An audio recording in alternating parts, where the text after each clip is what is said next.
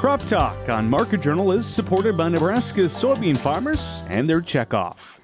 Finally today we head back to the grounds of Husker Harvest Days in what they call the Big Red Building. Market Journal producer Nill Dodd went one-on-one with Extension Educator Ron Seymore to get some information on why soybean producers should keep a vigilant watch for soybean stem borer as harvest hits full swing. Harvest is in full swing around Nebraska.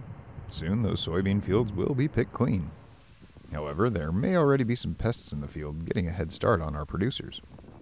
The soybean stem borer has been a consistent problem in areas of the state.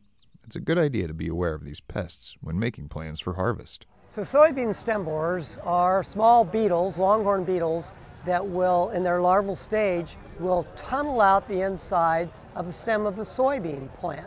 And that tunneling can cause that particular stem to lodge or fall over, making it really hard to harvest.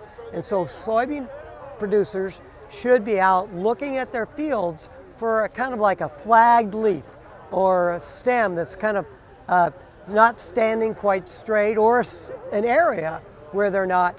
And that means that you have these stem borers in there. So the thing to do then is to take out some of those stems and slice them just to see if you have any of those larvae in there feeding.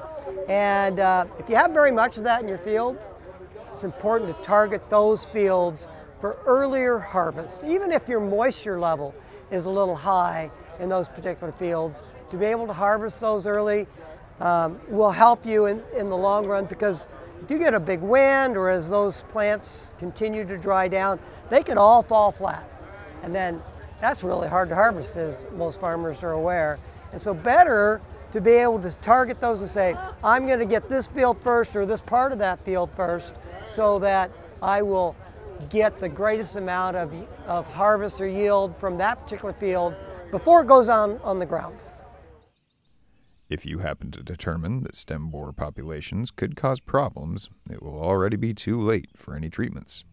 However, there are steps you can take over the next planting and growing season to ensure that these beetles stay clear of impacted fields.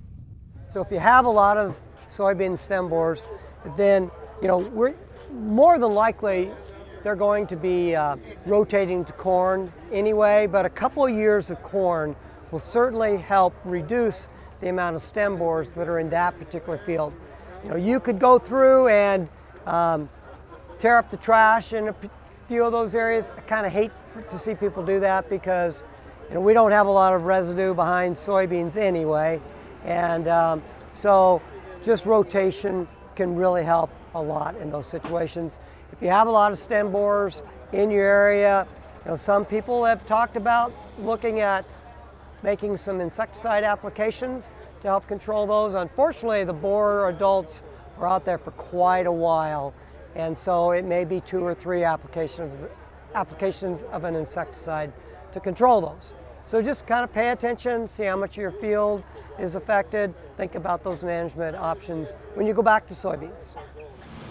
In short, these pests could populate the area enough to reach a threshold which would cause an economic loss for producers. With that in mind, it's important for producers to get a good estimate of the rate of infestation in their fields before developing a plan of action. We really have a hard time putting a number on that.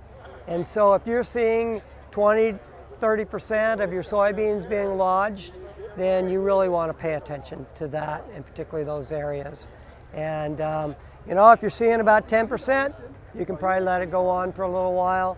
But if we're seeing more than that, then go out. They're going to be in areas in the field, because they tend to be in these hot spots, and try to locate those, and that can be a big help too.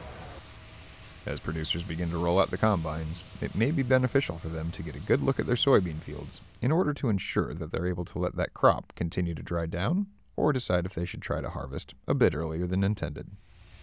Reporting for Market Journal, I'm Nill Dodd.